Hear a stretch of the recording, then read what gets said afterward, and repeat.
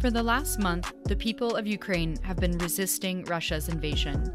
Many are putting their lives on the line, not to protect the Ukrainian state, but against the so-called Russian world, which only brings authoritarianism, torture, and misery.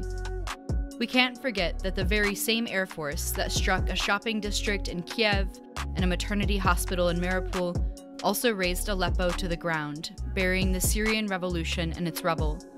Resistance against Putin and his world requires solidarity across borders. We are calling on all anarchists and anti-fascists to support the fight.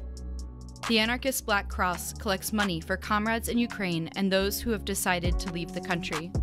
You can find ways to donate to their efforts at abcdd.org. Solidarity is our weapon.